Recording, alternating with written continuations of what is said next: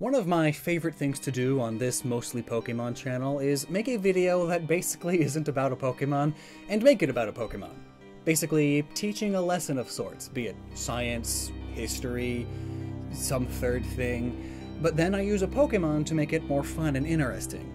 And today's video is basically that towards the end. We're going to go over the origins of Silicobra and Sandaconda, and then at the end get into some more serious stuff about them. A thing that may or may not be a part of Sandaconda's origins, most likely not, but either way, it's an educational lesson. But I am prefacing this video with this more serious tone because it does get quite a bit serious towards the end.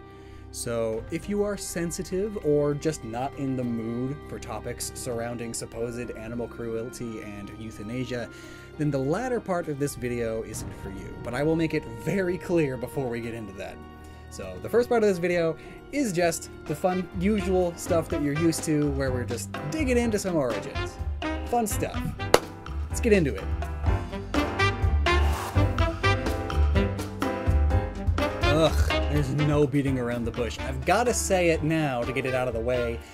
Yes, Silicobra looks like an uncircumcised wee-wee. You happy now? I guess that means there is beating around the bush. Bow chicka wow wow. Silicobra is a silly cobra, hence the name, but actually it's from silicon, a common element in sand. It's a desert cobra, of which there are many, but instead of just a cobra hood, it has a sandbag. Then, Sandaconda is an anaconda, a large snake with sand as well. You see the weird, like, donut thing? It's got sand in that, and it shoots that sand out of its nose, like a shotgun. Notably, the double-barreled shotgun was invented by Joseph Manton, an Englishman, in the 1830s. Like basically every Gen 8 Pokemon, is British in origin. Oh my word. Now, you're not going to believe this. I didn't believe it either. The British also invented sandbags. Now, I know, how do you invent a bag with sand in it? Surely some Arabian got sand in their bag at some point, and that's true.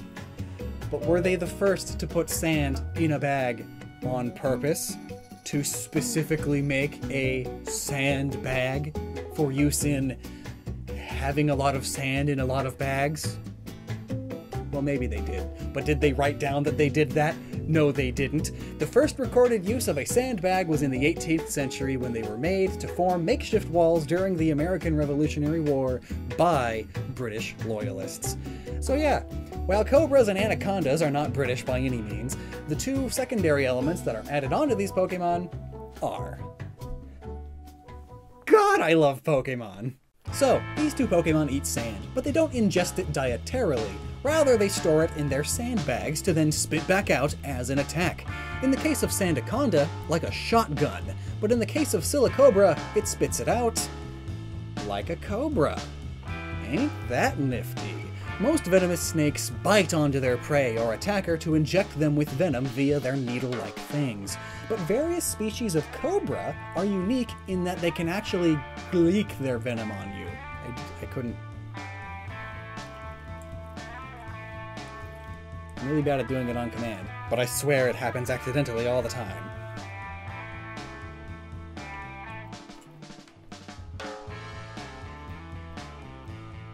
Here's some stock footage of Gnoggin, so just in case you didn't know what that was. This venom that they spit is basically harmless on your skin, and it only really causes mild blistering if it's left unwashed for too long. But if it gets in your eyes, you've got yourself some temporary blindness. Leave it in too long, and you're looking at permanent vision damage, if not total blindness. So I guess you're not looking at it then. But Now, there are a few different species of anaconda, but the green anaconda is the one people usually think of. It's the largest snake ever. One anaconda was recorded at, granted it was an outlier, but it was 29 feet long and 550 pounds! Oh no! Though it's a jungle-dwelling snake. Sandaconda is a desert snake, and the pattern on it seems to resemble a diamondback rattlesnake, or maybe a desert sidewinder. I mean, the sidewinders, they kind of bend a lot to move like Sandaconda, though they don't have the right tail or head. I mean, if you ignore the shotgun snout, its face seems to be more desert python-y? Maybe? And those have the right colors too, anyway. Now, the swirling, coiling thing that Sandaconda is doing is inspired by a few things. Firstly, it's how it shoots sand so hard. It's like a spring. You know those, like, ball launchers in pinball? Yeah, it works like that, but it's sand instead of a ball. The Pokédex even mentions this. Quote, "Its unique style of coiling allows it to blast sand out of its sand sack more efficiently."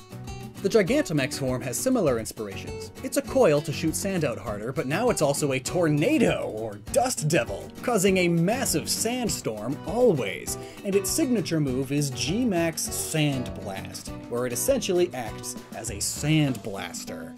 Sand blasters are tools that mix fine sand with compressed air to basically rapidly sand things away, like rust off of metal. You need a lot of protection when using these tools, for obvious reasons, and so it works pretty well as a devastating G-Max attack. But clearly, if any Pokemon is going to be capable of such a feat, it's this one. But anyway, the coiling also comes from how various snakes like to sleep, or rest, while curled up all like this. It's cute. And then there's the not-so-cute act of constriction. Many species of snake use constriction to trap or hold their prey.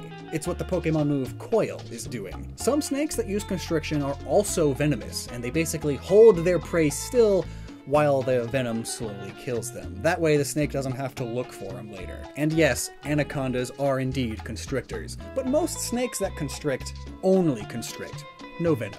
They kill their prey by literally grabbing and then squeezing the life out of them. But fun fact that I recently learned, the popular idea is that constriction suffocates the prey. You can't move your diaphragm, so you can't breathe if your diaphragm's squeezed that much, after all. But it turns out that this isn't the main factor at all. Rather, the squeezing is so tight and all over that not only do basically all of the bones break, but blood flow basically comes to a halt. The heart pumps, but because of the pressure, the heart pumping not being able to relieve that pressure, the heart basically damages itself. So basically the prey dies via cardiac arrest long before it suffocates. Oh, fun. And speaking of fun, fun is over. That was all nature and stuff. And the things that these Pokemon are for sure based on, rather than just merely me stretching the facts to teach a lesson in a video, which is where we are now. That little disclaimer at the beginning of the video is now in effect. No more fun. Welcome to the sad zone.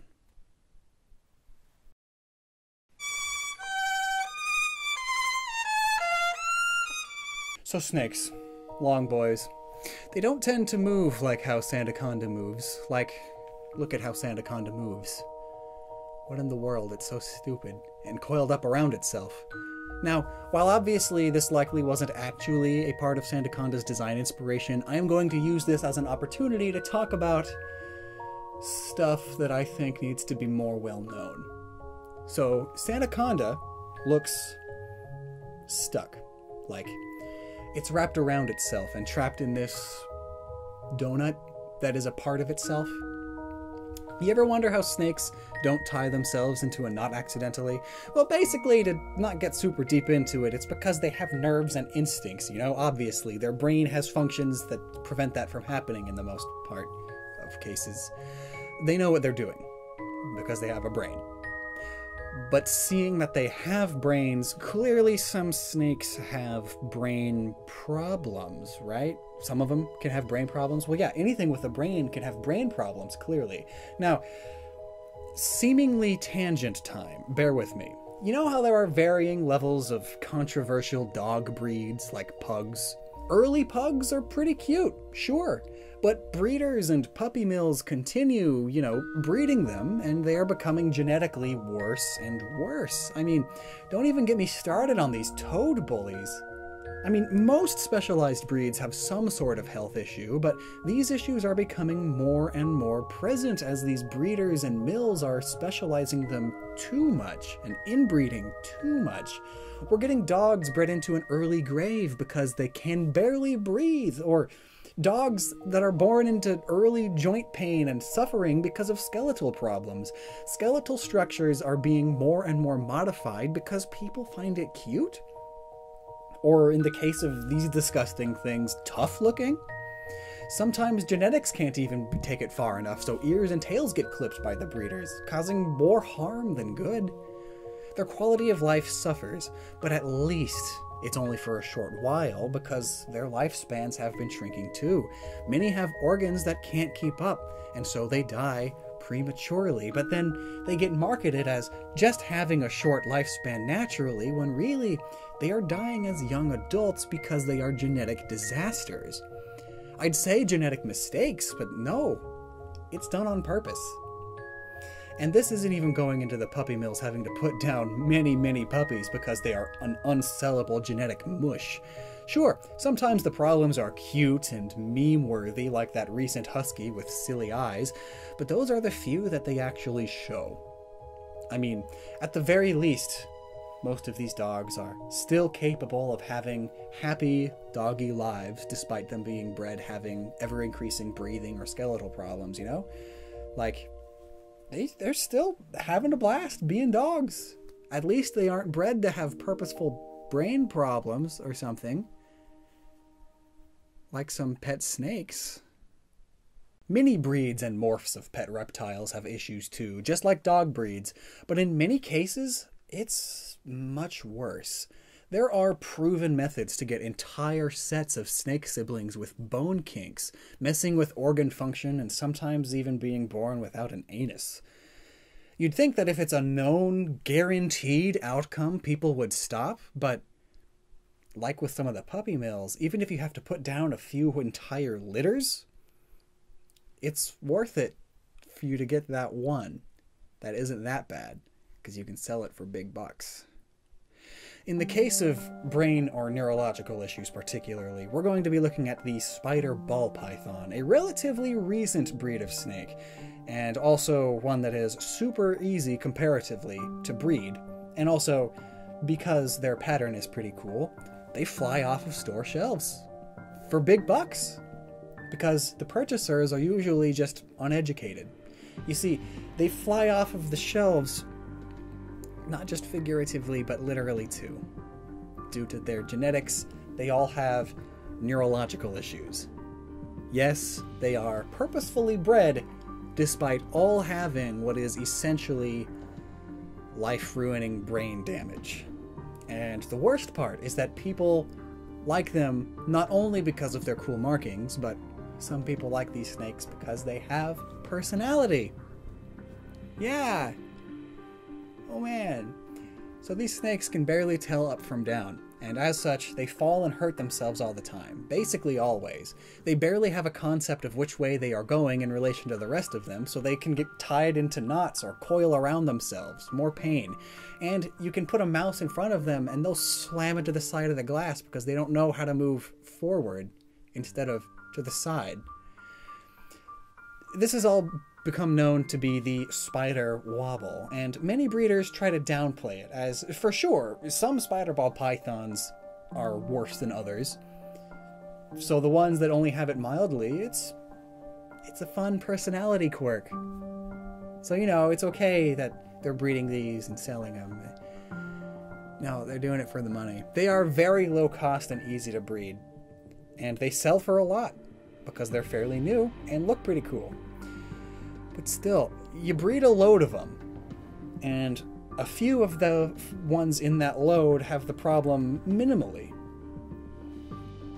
But, I mean, you still had to euthanize or scam people to get rid of the other dozen for every one good one you got, right?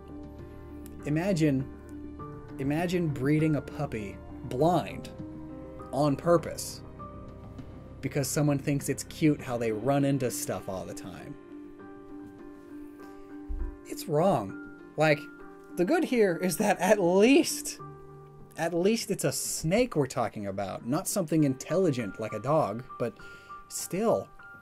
Now, you'd be happy to know that Various exotic pet shows are banning the sale of spider ball pythons at their expos, but most of them have always been sold online anyway. And I'm not here judging anyone that owns a spider ball python. Most of the ones that are sold are the few that managed to survive with only some neurological problems rather than the whole shebang. And more than likely you bought it without knowing of these issues. But anyone purposefully breeding any sort of animal with known issues like this, they can get bent. Animal husbandry, you're proof that animal husbandry really needs to be much more heavily regulated. Licenses need to be put in place that are much stricter, because it's been proven now that self-policing doesn't work well enough. All in all, the lesson here is to always do a load of research before any animal purchase, please. Let Sandaconda remind you that there are snakes that are just as misshapen and mentally donked because of cruel humans. And also, for more information on this and all of the controversy around it, I recommend this video here. Seeing it is actually what made me want to make this video in the first place. Now, please be nice in the comments, and never stop using your noggin.